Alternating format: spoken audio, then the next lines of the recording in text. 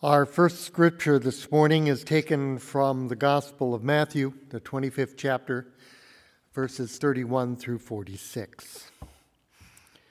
When the Son of Man comes in his glory and all the angels with him, then he will sit on the throne of his glory.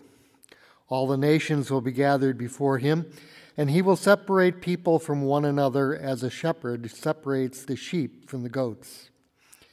And he will put the sheep at his right hand and the goats at the left. Then the king will say to those at his right hand, "Come, you who are blessed by my Father, inherit the kingdom prepared for you from the foundation of the world. For I was hungry, and you gave me food. I was thirsty, and you gave me something to drink. I was a stranger, and you welcomed me. I was naked, and you gave me clothing. I was sick, and you took care of me. I was in prison, and you visited me." Then the righteous will answer him, "Lord, when was it that we saw you hungry and gave you food, or thirsty and gave you something to drink? And when was it that we saw you a stranger and welcomed you, or naked and gave you clothing? And when was it that we saw you sick or in prison and visited you?" And the king will answer them, "Truly I tell you, just as you did it to one of these, the least of my brothers, you have done it to me." Then he will say to the others at his left hand, "You that are accursed, depart from me into eternal fire, prepared for the devil and his angels. For I was hungry, and you gave me no food. I was thirsty, and you gave me nothing to drink. I was a stranger, and you did not welcome me. Naked, and you did not give me clothing. Sick and in prison, and you did not visit me." Then they will also answer, "Lord, when was it that we saw you hungry or thirsty, or a stranger, or naked, or sick, or in prison, and did not take care of you?" Then he will answer them, "Truly I say to you, just as you did not do it to one of these, the least of my brethren, you did not do it for me." And these will go away into eternal punishment, but the righteous into eternal life. Our second reading is from the book of Acts, and it is the basis of our sermon,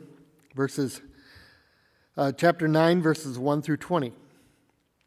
Meanwhile, Saul, still breathing threats and murder against the disciples of the Lord, went to the high priest and asked him for letters to the synagogues at Damascus, so that if he found any who believed in the way, men or women, he might bring them bound to Jerusalem.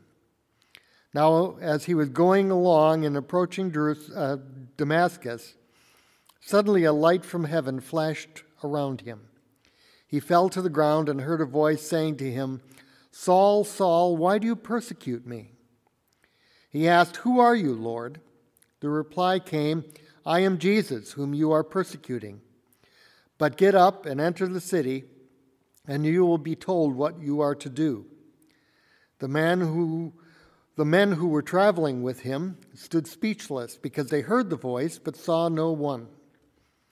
Saul got up from the ground, and though his eyes were open, he could not see anything. So they led him by the hand and brought him into Damascus. For 3 days he was without sight, and neither ate nor drank. Now there was a disciple in Damascus named Ananias.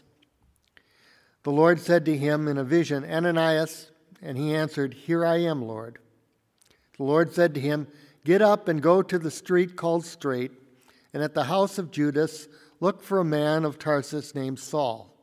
At this moment he is praying, and he has seen a vision. A man named Ananias would come in and lay his hands on him so that he might regain his sight." But Ananias answered, "Lord, I have heard from many about this man, how much evil he has done to your saints in Jerusalem. And here he has authority from the chief priests to bind all who invoke your name." But the Lord said to him, "Go, for he is an instrument whom I have chosen to bring my name before the Gentiles and kings and before the people of Israel. I myself will show him how much he must suffer for the sake of my name." So Ananias went and entered the house. He laid his hands on Saul and said, "Brother Saul, the Lord Jesus, who appeared to you on your way here, has sent me so that you may regain your sight and be filled with the Holy Spirit." And immediately something like scales fell from his eyes, and his sight was restored. Then he got up and was baptized, and after taking some food, he regained his strength. For several days he was with the disciples in Damascus, and immediately he began to proclaim Jesus in the synagogue, saying, "He is the Son of God." Let's pray. God our Father, we're talking about change, conversion today. We pray that you would be at work in our hearts and minds to allow us to see the kinds of changes that need to occur in our lives. Help us to be converted, we pray, from our own way of thinking, our own way of doing things, to your way. We pray these things in Christ's name. Amen. There's a silly story about a man who went to his doctor complaining about terrible neck pains, throbbing headaches, and recurring dizzy spells. The doctor examined him and said, "I'm afraid I have some bad news for you if this is what I think it might be. You may very well have a brain tumor, and if that's the case, you probably only have about 6 months or so to live." Before more tests could be done, the doomed man decided he would spend his remaining time on earth enjoying life. He quit his job, bought a sports car and a closet full of new clothes and shoes. Then he went to get himself a dozen tailored shirts. He went to the finest shirt shop he could find. The tailor measured him and wrote down size 16 neck. "Wait a minute," the man interrupted. "I've always worn a size 14 neck, and that's what I want." The tailor said to him, "I'll be glad to do it for you, sir. However, if you wear a size 14 neck, I can guarantee you that with your size 16 neck as it actually is, you're going to have terrible neck pains, throbbing headaches, and recurring dizzy spells." The tailor had unknowingly unmasked the man's real problem. Real problems require real solutions. But too often we do not recognize the real cause of our problems and try to make easy fixes that accomplish little because they never identify the real problem. Consider humankind's basic problem. There's something wrong with humanity, something sick, something twisted, something perverted. The Bible calls it sin. But where is the solution? The solution is called conversion. This morning we need to deal with the nature of conversion. Many of us are like the middle school student who had just begun confirmation.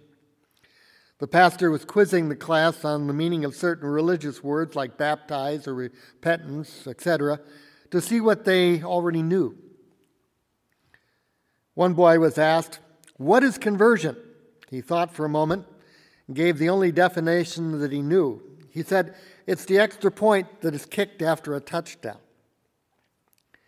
I hope that we know more about conversion than that. Conversion is a biblical word which means a change in direction. In the Old Testament, the Hebrew word used means to return or turn back. The verb form of that word appears over 1,000 times in the Old Testament. So we see that it's an important need in people's lives. In the New Testament, we have 2 Greek words that convey the same kind of idea of the need to change directions in one's life. Change is what conversion is about. There need be no blinding light or visitation by angels, but there must be a change if we are to be followers of Jesus Christ. Our text from the book of Acts centers on the most famous conversion in history, the conversion of St. Paul. The 9th chapter of Acts begins this way: "But Saul, still breathing threats and murder against the disciples of Jesus, went to the high priest and asked him for letters to the synagogues at Damascus, so that if he found any belonging to the way, men or women, he might bring them bound to Jerusalem." The name of Saul of Tarsus struck fear in the hearts of the members of the early Christian community. As the man God would send to heal Paul would say to God when he was commanded to go to the house on the street called Straight, he gave the impression and objection to God that Saul was a fanatic, in his hatred for those who serve Christ. He was fearful. But this man of violence was struck down by a vision of Christ as king, who said, "Saul, Saul, why do you persecute me?" That's an important question. Why was Saul persecuting Christ? Why was Saul persecuting the early Christians?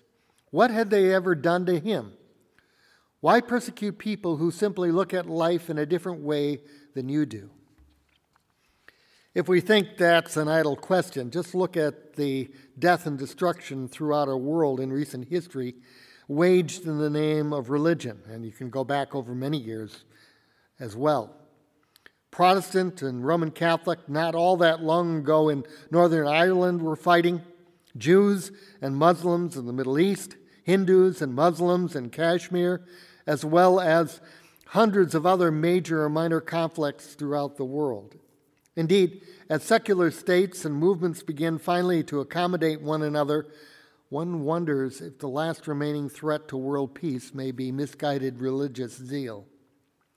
There's something within the holiest and most loving impulse of all, the response of a human heart to God, that can be corrupted by sin, which turns it into an excuse for anger, hatred, even violence. It's important that we see that Saul, the persecutor, became Paul, the preacher of love. Here's the first sign of authentic conversion of a soul to Jesus Christ. We are converted from a life of hate to a life of love. How can that be? The very nature of God is love. How can a man or a woman stand before God or humanity and spew out hatred in the name of Jesus Christ? It's a contradiction in terms. Jesus spells it out even more succinctly. Notice what he says. "Saul, Saul, why do you persecute me?" This is one of the most terrifying questions in all of the New Testament.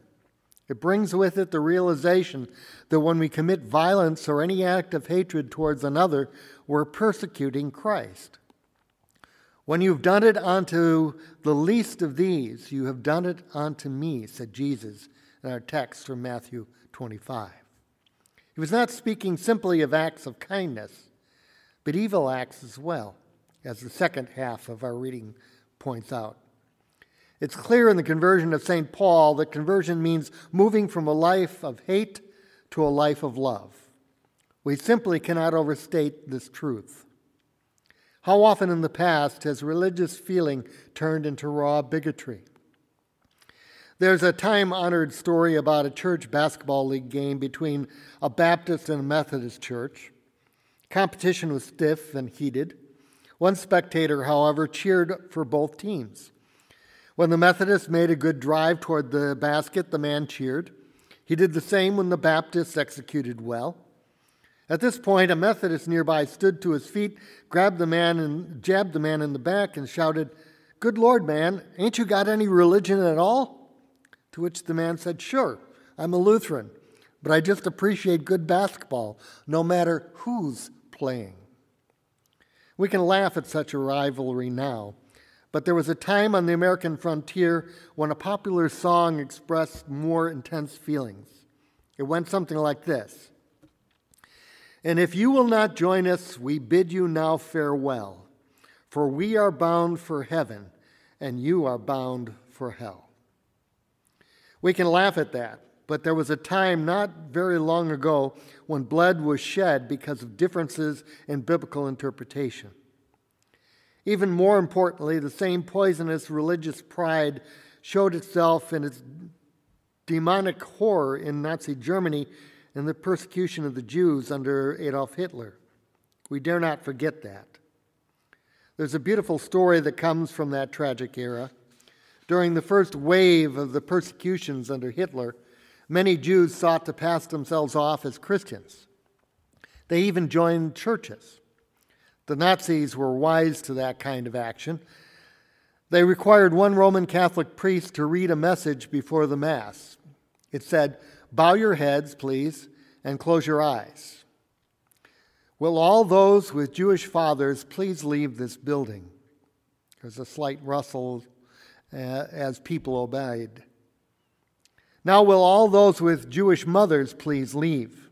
There was more noise and a slight pause. Then the priest instructed the congregation to open its eyes. The crucifix above the altar of the church was now empty, having been removed by the priest in protest. Jesus, a son of a Jewish mother, had left with the others, at least symbolically. It was the priest's way of protesting. We cannot tolerate any kind of bigotry within the body of Christ, religious or otherwise. We need to be reminded that a young Mahatma Gandhi visited a Christian church in South Africa as a student. He was intensely drawn to the person of Jesus Christ and the teachings of the gospel. He had read the Bible very carefully. But an usher refused to seat him, suggesting that he go worship with his quote-unquote own people. What a difference might have been made if this man, who was revered by millions throughout the world, had been accepted that day in the Spirit of Christ. The first sign of an authentic conversion is that of a life changed from hate to love.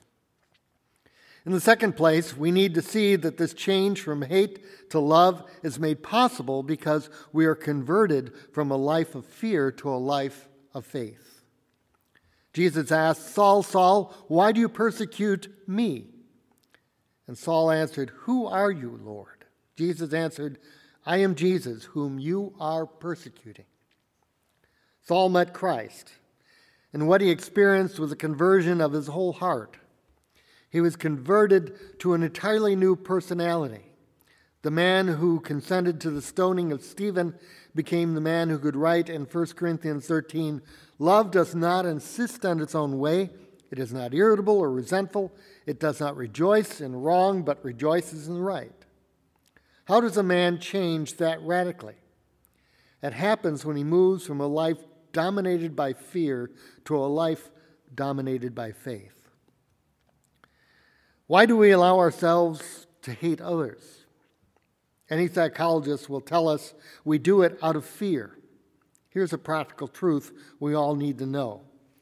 The angry person is a fearful person.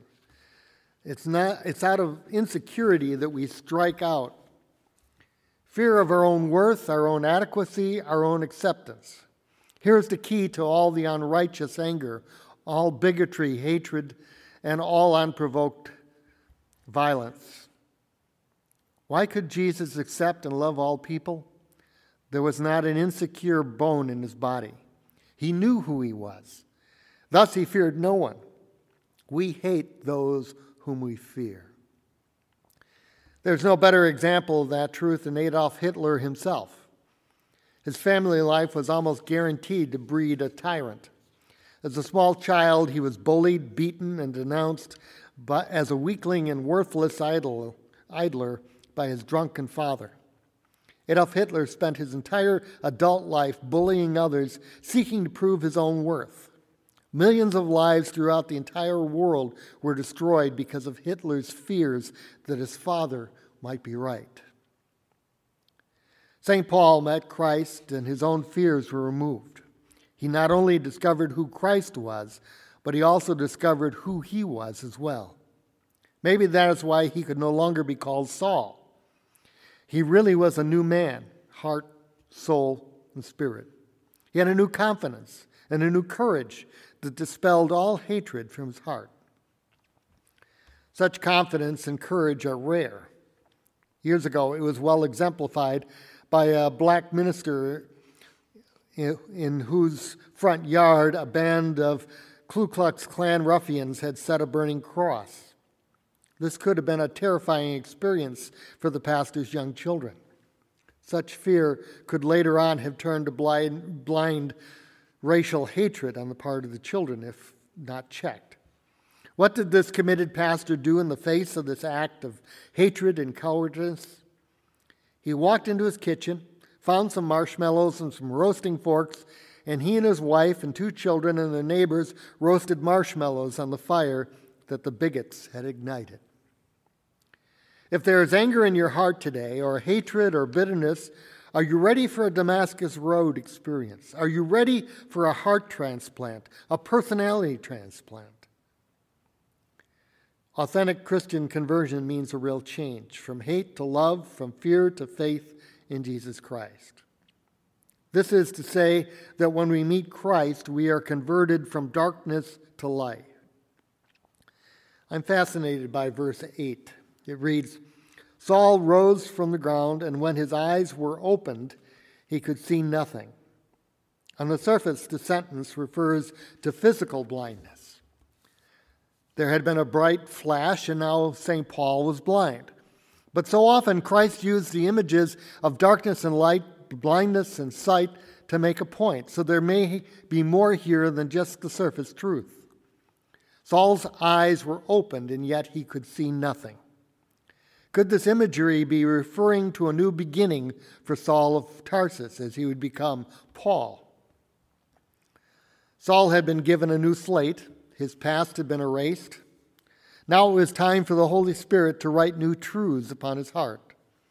His past may have been soiled, but his future was spotless.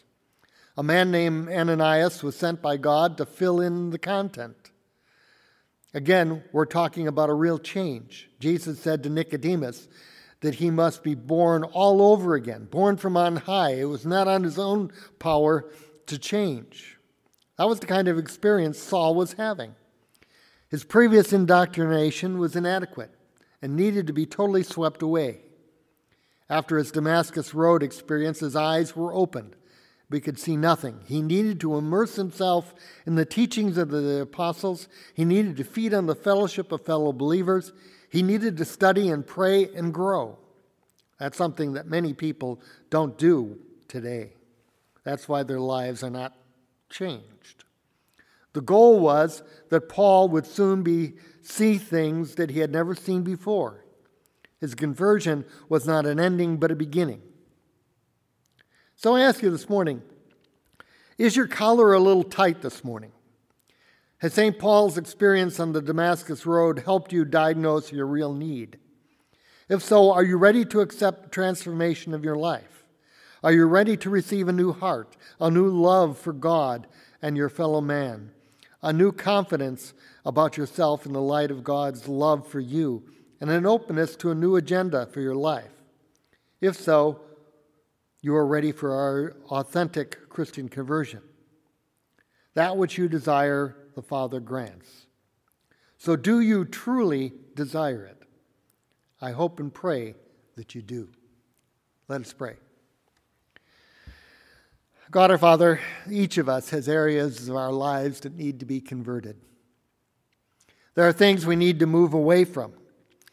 There's control in our own lives that we have to give up to you so that you can change us and move us in new directions.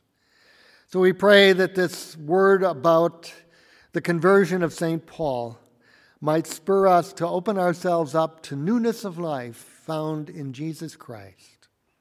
Help us open ourselves and allow you to become Lord and Savior of our lives in a way that changes and transforms our direction and our vision. Amen.